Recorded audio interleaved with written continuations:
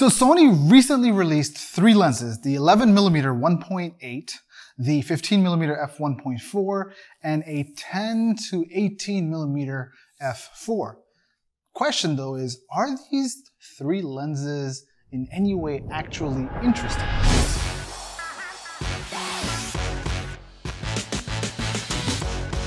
Four things in relation to any kind of lens that you would get for a camera that are worth considering. So item number one has to do with stability of the image, right? How stable is the image whenever you're using the camera and the glass in front of it.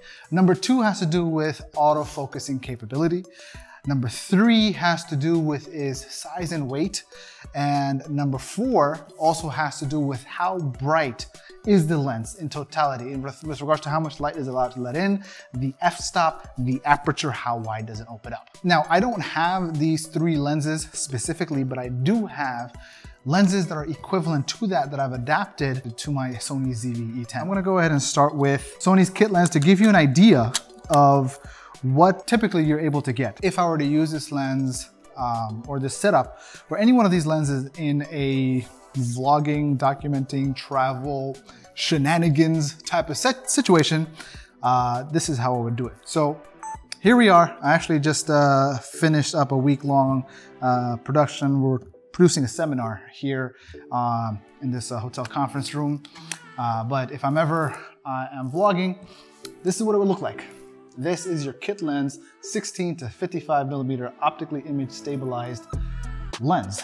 I don't know if image stabilization is on, but I don't really care for that much right now because usually whenever I use the camera, I'm typically using catalyst browse. So that answers number one with regards to any lens that I'm gonna use with my Sony ZV-E10. One of the things I wanna make sure is that I have the ability to stabilize the image. So in the case of this one right now, if I'm ever using optical image stabilization, then I'm not gonna be able to use catalyst browse, which is fine. It always comes down to the end product. What do you have in mind with regards to how you're gonna produce this? So this is your typical look of the Kit Lens, right? With regards to just optically image stabilized. So here's one of the downsides I don't like about the Kit Lens. Accidentally, whenever I'm holding it, the way I hold it, especially with my right hand, whenever I do hold it, I accidentally press the power zoom trigger and I have to zoom back out again. I essentially would have to go left-handed. With my Canon though, I don't typically have to do this. So autofocus is good, so it checks off all of those boxes. The only issue though, that this Kit Lens is not very bright, right? Regardless of which way I turn, the ISO tends to have to run itself pretty high. We're looking at ISO 800 now. It's not that big of a problem in this context or this setup because this whole place has been lit up, right? I've got a ton of lights. I got this big V flat over here lighting me. I got this bounce over here with a ring light for this acoustic panel. I got this big separator up top. I got a couple of color splashes on the walls to give me a little bit of that golden orange sunset hue vibe. So I don't have, oh, and plus I've got some practical lights that got the edge lights of the hotel conference room here. I got a couple of these practical lights out in the back that you can see. So this place is full of light, yet despite the amount of light, the ISO ends up having to be running itself up really high. Right now it's at ISO 500, 800, 1000, and this is at its brightest setting. Now, what if I want to, run active stabilization? So let me cut recording here, and I turn on active stabilization. Boom. With active stabilization, I get a really smooth image, right? So if I were to walk around like normal, it's not gonna be a very shaky image. This thing is very solid. But it's cropped in, it's real tight, right? A lot of times people are not very comfortable with the camera being real tight. And when you hold this out as long and as far as I'm doing right now, it might, or it will, not it might, it's only a matter of time, it will get tiring. So what if you wanna run active stabilization? So what I'm gonna do is I'm gonna go ahead and swap out this lens, the kit lens. I have a Metabones speed booster, which is an adapter. I will get a wider angle whenever I attach a lens because of the glass element inside. But suddenly, the size of the whole setup became significantly larger. Is this really big though? For me, in my hands, for my purposes, not really.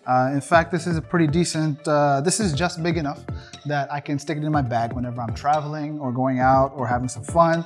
This is just fine for me. Of the 3 lenses that Sony released, the first that I want to talk about is the 10 to 18 millimeter f4.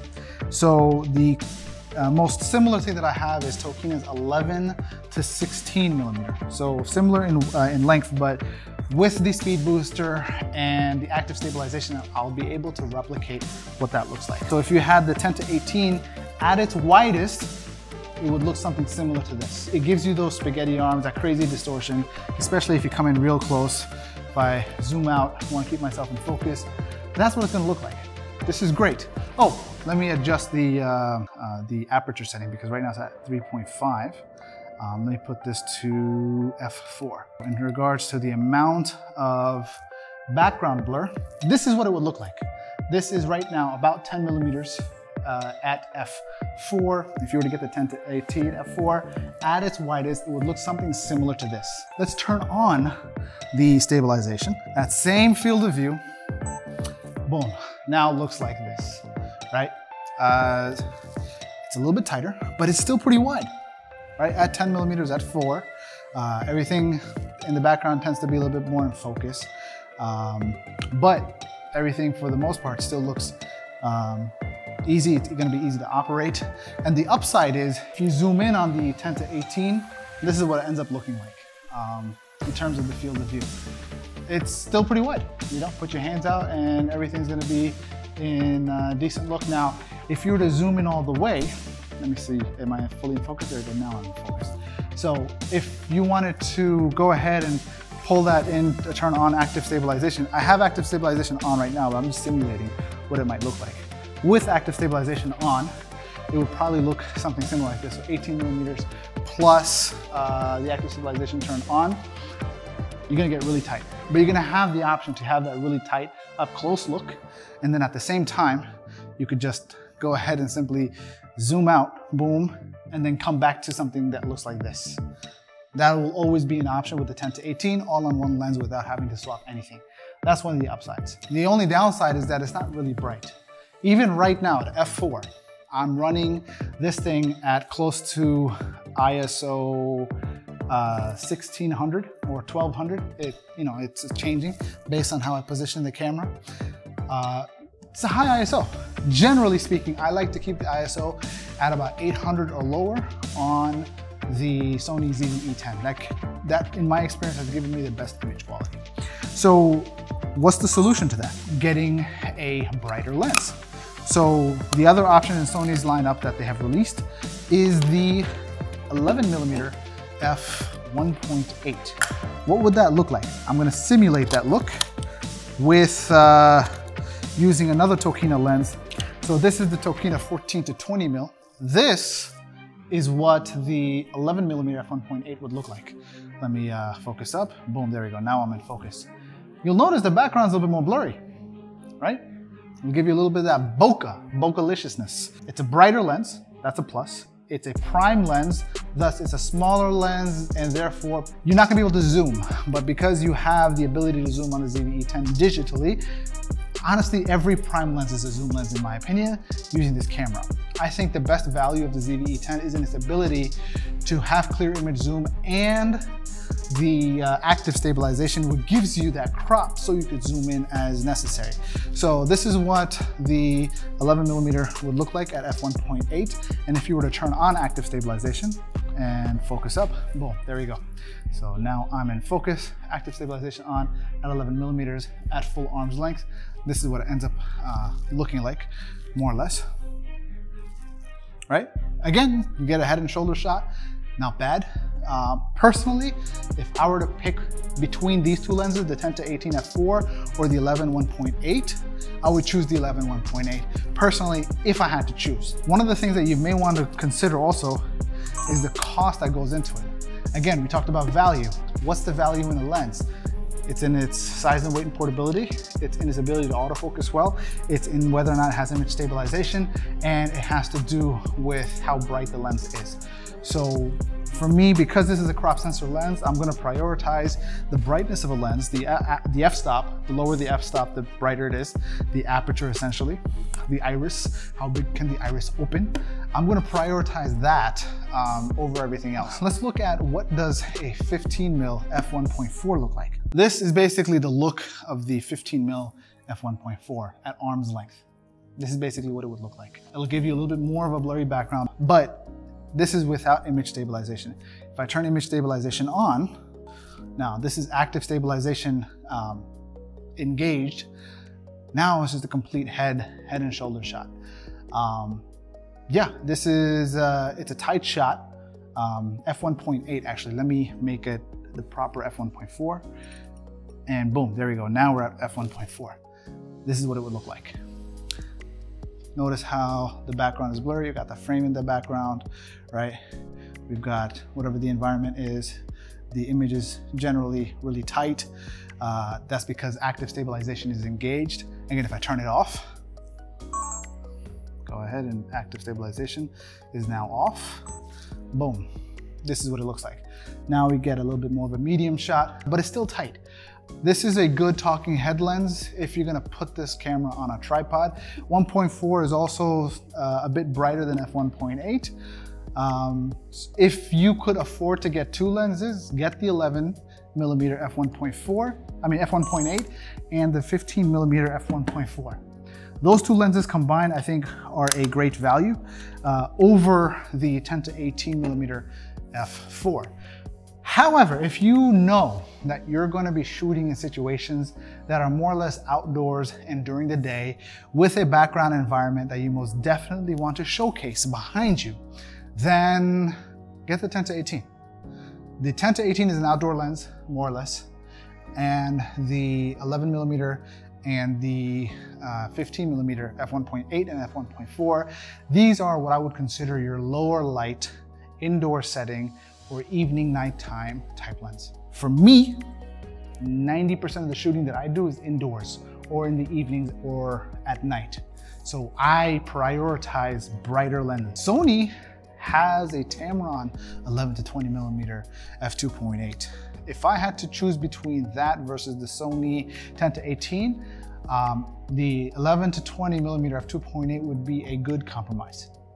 I think it's a good middle ground. But cost, I don't know what the cost is, but I'll put it up here. Again, I'll list these lenses and the prices in terms of what they go for and what their brightness is. So write down the list. This lens here, which is the Tokina 11-16mm f2.8, and this is how much it would go for today based on prices I've seen on eBay. Then you have the Tokina 11-20mm f2.8 EF lens, and this is what it goes for probably on eBay or used somewhere. This lens here, which is the Tokina 14-20mm f2 lens, right? And I adapted it with the speed booster, makes it a little bit brighter. It brings it down to f1.4. But again, this is an EF lens that I've adapted. This is how much it goes for typically used in the market. Now, if you're looking for lenses that are as versatile as these, in terms of it being zoom and having the adequate brightness, but at the same time you have the benefit of autofocus, consider the Tamron 11-20mm f2.8. Now, this is how much it goes for. In comparison to the half as bright new Sony 10-18mm f4 lens, this is how much it goes for as of right now. This is the new one. There's also an older version of that, but there's quality control issues, as I've seen in the older Sony lenses, so you may want to consider the newer one, if you're looking for Sony branded lens. Now, when it comes to the 11mm f1.4 or 1.8 actually from Sony, this is how much it goes for. Sony has the 15mm f1.4, which is the new one that we talked about, and this is how much it goes for. And in comparison to that, there's also the Sigma 16mm f1.4. I believe that might be even a better deal. This is how much it goes for. And between all of these, if you had to just pick one lens with the Sony ZV-E10, personally, I would go for the 11mm f1.8 simply because of its wider field of view and the cropping ability within the Sony ZV-E10 that allows me to do that. Hope you found this of value and of benefit. Let me know if you have any questions. Leave them in the comments section below. I'll see you soon.